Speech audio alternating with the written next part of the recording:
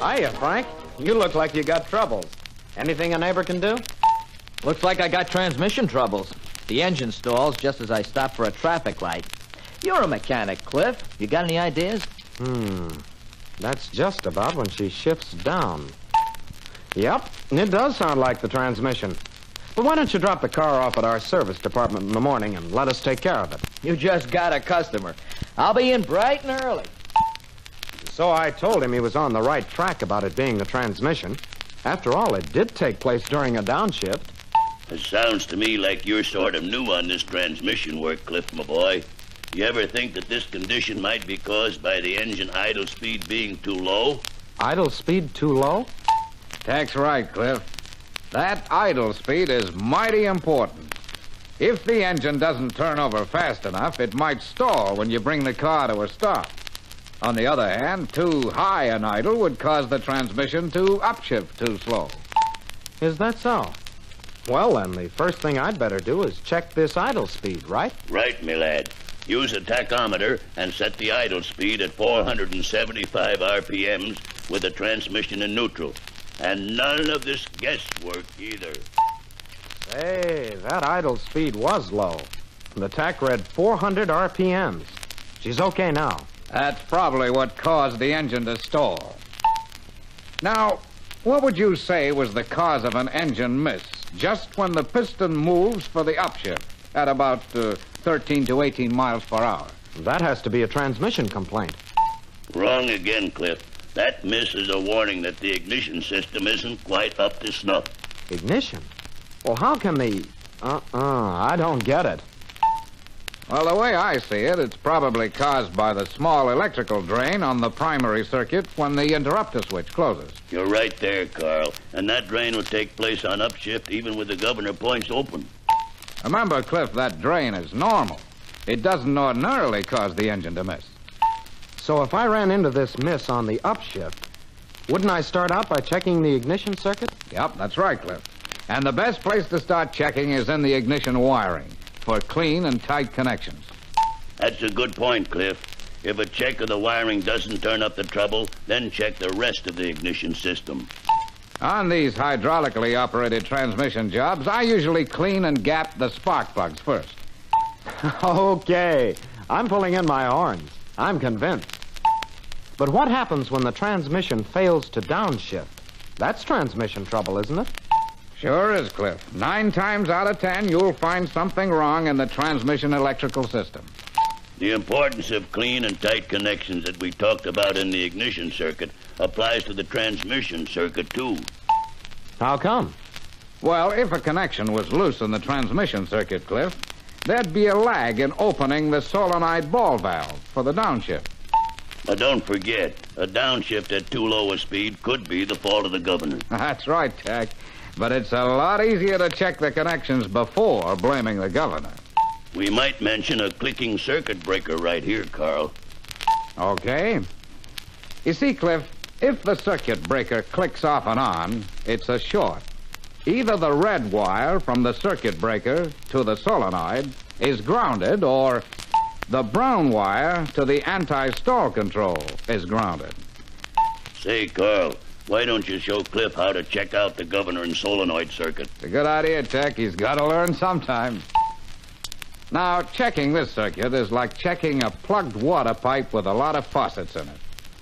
You keep checking the faucets till you come to one that doesn't give water. The trouble is between that one and the last one that did give you water. Don't forget to mention that the ignition switch is turned on for all of these tests. That's right, Tech. Now, here's the way I make the checks, Cliff. Connect one lead of our test light to the battery terminal of the circuit breaker, and the other lead to a good ground. If the light does not come on, the trouble is in the wire from the circuit breaker to the ignition coil. In that case, you would repair or replace this wire. Now, If the light does come on, that's your signal that everything is okay, up to that point. And now we go on to the next check by moving the lead to the solenoid terminal of the circuit breaker. If you don't get a light there, replace the circuit breaker. If your light comes on, the circuit is okay up to that point. For the next check, move the lead from the solenoid terminal of the circuit breaker to the red wire terminal of the solenoid. And if the light doesn't come on, the trouble is in the red wire, right? Right, me boy. And if the light comes on, I know that the flow of electricity is okay all the way from the coil to this red wire terminal of the solenoid. You're on the beam, Cliff. Now you go ahead with the next step. The next step is to disconnect the yellow wire from the solenoid terminal and connect the test light lead to that terminal. If your light doesn't come on, the trouble is probably in the solenoid. So, remove it and test the solenoid with the battery. I see. But if the solenoid tests okay with the test light, then the circuit is okay from the coil through the solenoid. That leaves us with just the governor to check. Yeah, that and the yellow wire that connects the solenoid to the governor. So, disconnect the yellow wire at the governor and connect one lead of the test light to the end of the wire. Connect the other test light lead to ground. Right. That'll check the wire from the solenoid to the governor. If you don't get a light there, repair or replace that wire. And if the light comes on, we know we've got a complete circuit to the governor. So if the transmission still won't downshift, the next point to check is the governor. On the nose, Cliff. So, now we remove the governor cover, lift off the switch arm and contact plate, and inspect the points. You clean those points with a clean cloth or a small brush dampened with carbon tetrachloride. But don't ever file them or use an abrasive. Them points are silver, and rough treatment will ruin them. Do you ever replace the governor?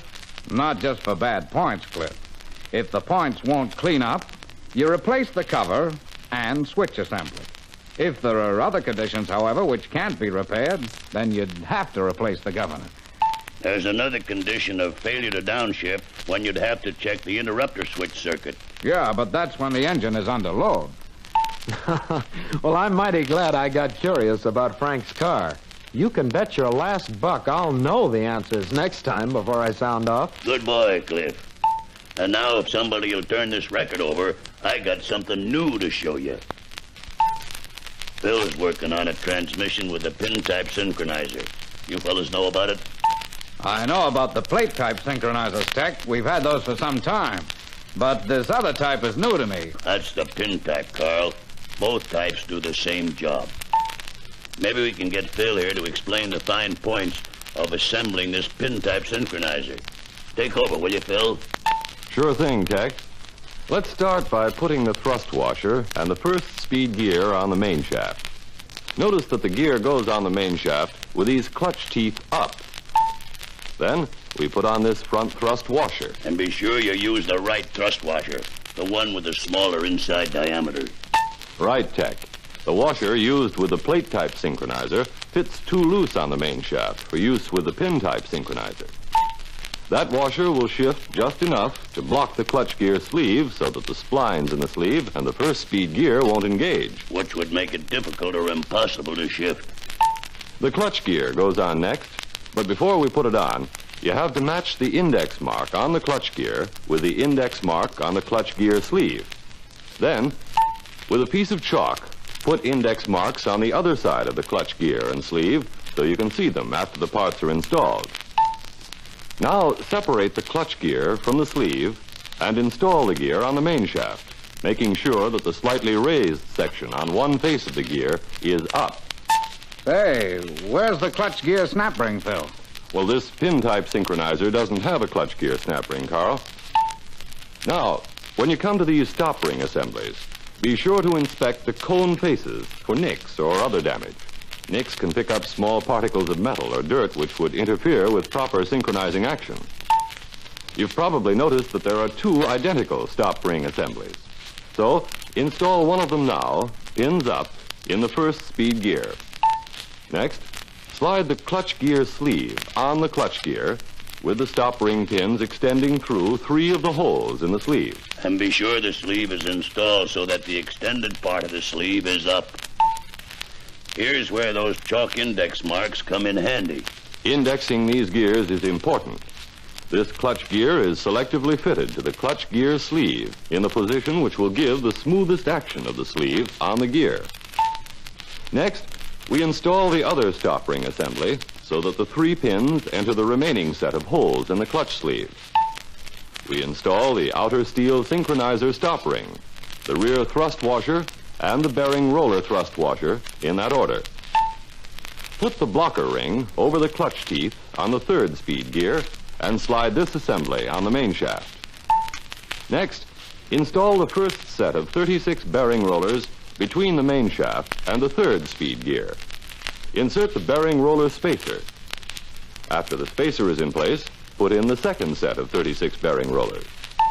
Then slide the 3rd speed gear thrust bearing assembly on the shaft. And be certain the bearing race with the largest inside diameter is installed first. Right, Tech.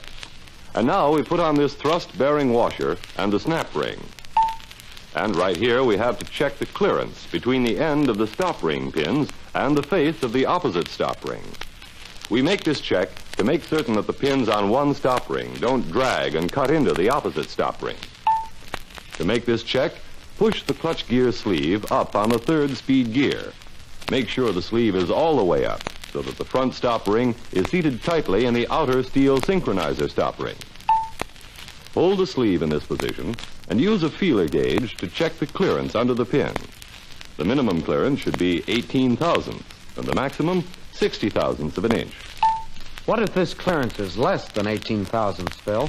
Well, in that case, remove the stop ring and carefully dress off the ends of the pins until you get the right end clearance. A piece of abrasive paper placed on a surface plate will do the job. Then, fit the 2 rings together in their normal positions to see if all the pins are the same length. If they aren't, you'll have to dress the long pins until they are all the same length. Don't forget to round off the ends of the pins after you get through dressing them down so they won't dig into the surface of the opposite ring. Then you reassemble the gears and rings to the main shaft and check the clearance again? Right. And when the pin clearance is okay, check the clearance between the 3rd speed gear thrust bearing washer and the snap ring. Gotta have 3 to 8 thousandths. The thickness of the snap ring controls that clearance, you remember. Right. Well, from here on, the assembly procedure is the same as with the plate-type transmission. Don't forget about lubrication, Phil. Oh, yes. Remember to use only 10W engine oil and fill the transmission to the bottom of the filler plug hole. She holds about 3 pints. Well, Cliff, think you can work on this pin-type synchronizer now? It's a cinch now that I know about these new parts. Say, Tech, why don't we talk about that new internal expanding parking brake while we got this transmission handy? You must be a mind reader, Carl. I was going to ask about that. That's new, isn't it? It sure is, my boy, and it's a beauty. It's an internal brake, fully enclosed to keep out dirt and oil. It works so easy, even a woman can lock this brake as easy as she can crack an egg. That's right, Tech. And this brake is used on all models having hydraulically operated transmissions. It has 2 self-energizing shoes which resemble wheel brake shoes. What about adjustments, Carl? Well, there are 2 adjustments, both very simple. First, shoe clearance is adjusted by this brake shoe adjusting nut. And second, the cable adjustment is made by a jam nut on the cable housing. These adjustments must be made while the propeller shaft is disconnected, because you have to turn the drum by hand to tell when it turns freely. The first step is to turn the shoe adjusting nut to expand the shoes until they're tight against the drum.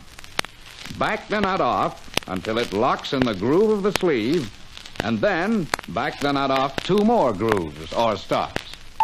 Then, if the cable has been disconnected, insert the cable and housing through the cable guide and tighten the guide clamp bolt just enough to hold the cable housing in place. Compress the coil spring on the cable and slip the ball end of the cable into the slot in the brake shoe operating lever. Be sure the washer at the end of the spring is on one side of the operating lever, with the ball end of the cable on the opposite side. Now, loosen the cable housing jam nut, push the housing through the guide as far as you can, and tighten the clamp bolt so the cable spring won't push the housing out of the clamp. The cable will push the operating lever against the shoe and force the shoe out against the drum. Then, tighten the jam nut as you turn the brake drum by hand. At first, you'll feel the drag of the brake shoe against the drum, but the drum will gradually free up as you tighten the jam nut. When the drum is free of brake drag, tighten the cable guide clamp screw securely and be sure the jam nut is snug against the end of the cable guide. If a lock nut is used behind the jam nut, tighten the lock nut. Finish up by trying the parking brake for proper amount of travel. When adjusted properly, the parking brake should need from 4 to 6 clicks of the ratchet to hold the car. Well, Cliff, that about does it. Do you have any questions about this internal expanding parking brake? No. Looks like you did a good job of covering the adjustment. Whoa, look at that time. I gotta hit the road and quick. So long, Tech. And don't forget to drop in on us the next time you hit town. It's a date, men. I'll be seeing you. So long.